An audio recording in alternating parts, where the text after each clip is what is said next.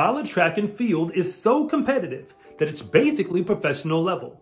That is why the best teams take recruiting incredibly seriously.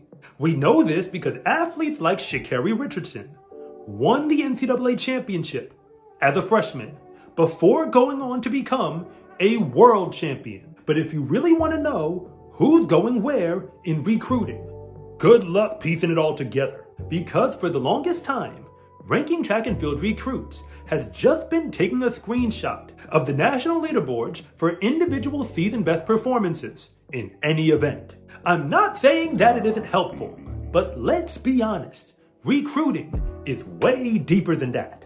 Angel Reese was the most outstanding player for the women's Final Four in basketball. But in high school, she never averaged more than 20 points per game during any season. But she was still ranked number 2 in the entire nation. So if you were to rank her just off of her stats, she would be nowhere near the top 10. And I have had enough of it, because track and field recruiting is a very big deal. And all of the head coaches for the top teams have figured that out. They only want the best of the best. But in order to recruit those athletes, you first have to know who's real and who's not. That's why I created recruiting rankings for all the top track and field recruits across every event group. The same way ESPN does it in basketball, because you can figure out who is really the best in the nation if you ask the right questions. I could tell you how I did it. There's professional judgment and a whole bunch of math involved, but I'm sure you really don't care about that, so I won't bore you. So here is a breakdown of the top 10 girls recruits in the class of 2024. They're not the only 5 stars on my national list, but they are clearly the best heading into this season, because there's a whole bunch of great athletes out there. But with everything we have to go off of, these ladies have separated themselves from the pack. If you click the link in the description, you can view my full ranking list for the top 300 girls in the entire nation, because who knows, you just might be on it. There is a separate boys list already out, as well as one for underclassmen coming out soon. And even if you are not on the list yet, and you want to go D1, and you think you deserve a chance to be ranked on my national list, you can send me your information on my website, scarecruiting.com. I must admit, there's no guarantees that you'll get on, but it does give me a chance to consider you. And if you disagree with me about any of the rankings, that's fine, because rankings don't mean anything after the gun goes off. And if anything that I say actually connects with you, it is always greatly appreciated if you would please like and subscribe. But if I don't, just let me know in the comment section, because I try to read them all. Ranked number 10 in the nation, I had to go with a two-way tie. The first is Braelyn Baker, from the state of Washington, but she is committed to compete for the Duke Blue Devils. She's ranked number 96 on my scale, because she's not only the fastest 300 hurdler for her entire class, but she's also ranked inside the top 20 for the 100 and the 200 meter dashes. That makes her one of the most versatile recruits in the entire nation. But tied with her is Hadley Lucas, out of the state of Indiana, but she will be throwing for the Wisconsin Badgers. She actually led the nation in the shot put, but went top 5 in the discus. So there's no reason to believe that she won't be an NCAA championship threat in the coming years. Ranked number 9 is a talented distance runner, Bethany Michalak of Colorado. She earned a 96 overall rating by going top 5 in the 1500 and in the 3K. In fact, the University of Colorado signed a whole bunch of talented recruits this year, but Bethany isn't one of them. She is taking her talents to NC State to help them reload after losing Caitlin Toohey. In the number 8 spot is Meagan Humphries, out of the state of California, but she can do just about any event she wants to when you put her on the track. She's top 3 in her class in the long jump and the high jump, and also top 15 in the triple jump. But that's not what makes her special. She is also top 25 in the 200 meter dash. That is what a 97 overall rating actually looks like, because she can probably sprint in more events than just the 200, and she's committed to the Texas Longhorns. So whatever event she actually ends up focusing on is supposed to help them win another national championship. Ranked number 7 is Madeleine, a talented thrower out of Texas herself. She's a 97 rating, but she's not staying home either. She is committed to compete for the Kansas Jayhawks. She went top 3 in her class in the shot put and the discus. That makes her the best throwing recruit in the entire nation and the highest ranked recruit in the entire Big 12 conference this season. The number 6 spot, however, goes to a recruit who will actually be staying home this time. Makeriah Harris is the best true hurdler in the nation. She's ranked top 3 in every single hurdle event.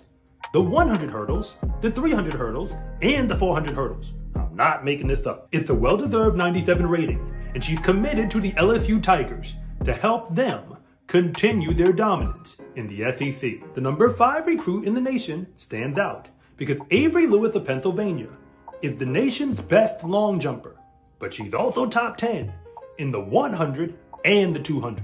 That's extremely hard to do, and banked her 97 rating, and she's taking her talents all the way across the country to USC. And there's a real argument to be made that they have the best recruiting class in the entire nation, which I'm sure will make sense in a moment.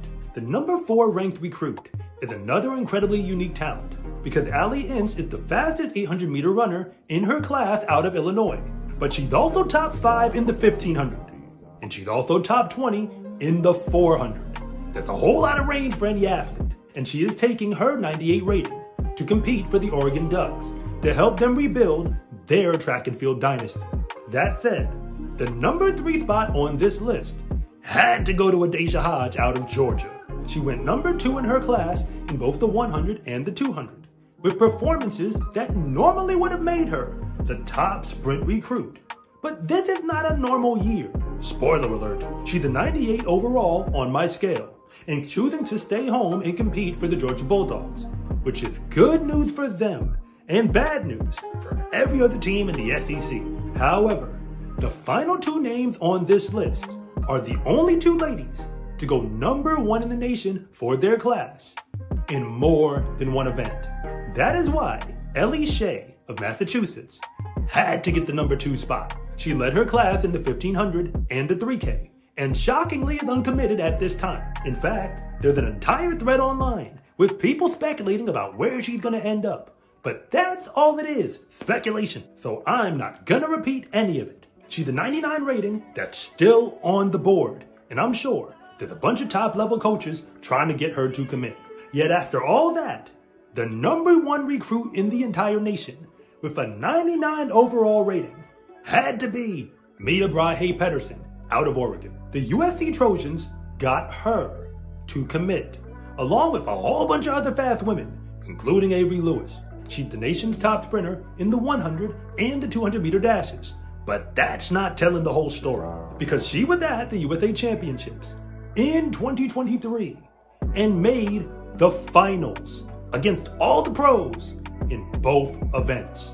She could have tried to win the USA Juniors, but it was probably more fun for her and for us as fans. And the last time we saw a performance that resembled anything like this was probably Sydney McLaughlin-Levrone herself. So yes, she is the top recruit in the entire nation, and I dare anyone to challenge that. Division I track and field is highly competitive. That's why getting recruited to compete in it is so hard to do. The girls on this list are the best right now. But remember, rankings don't mean anything after the gun goes off. Besides, college is a reset button on your high school career anyway. So the only thing that actually matters is what you do once you get there. But making a list like this sets incredibly high expectations whenever you get on campus. But fortunately, all of these women have all the talent necessary to back it up. Remember to check the full girls list on SCArecruiting.com using the link below, because you or someone you know just might be on it. And if you think I got it wrong, that's fine, and you can let me know about it in the comment section, because rankings alone won't win an NCAA championship, but talented athletes definitely do. And remember, it's always greatly appreciated if you would please like and subscribe.